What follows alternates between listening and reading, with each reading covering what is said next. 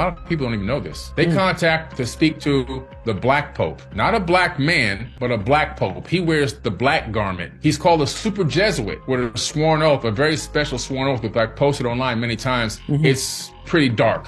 It's a pretty dark oath, and it comes directly from their information, so it's not fabricated or somebody made it up online. And what's interesting is the governments of the world, the superpowers of the world, they contact and get approval for the war from the super Jesuit Black Pope. Now think about that kind of power. Think about that level of power. People don't even know a Black Pope exists. They don't even know what a Black Pope is, but when you start looking it up and then research the oath that's taken, it is so dark, it'll make you feel sick on the inside. That's how dark it is. At the rate that they're going with what they're doing, they can't persist too much longer. They still, however, right now hold a lot of power. I mean, even the governments of the world contact the Vatican before they go to war. A lot of people don't even know this.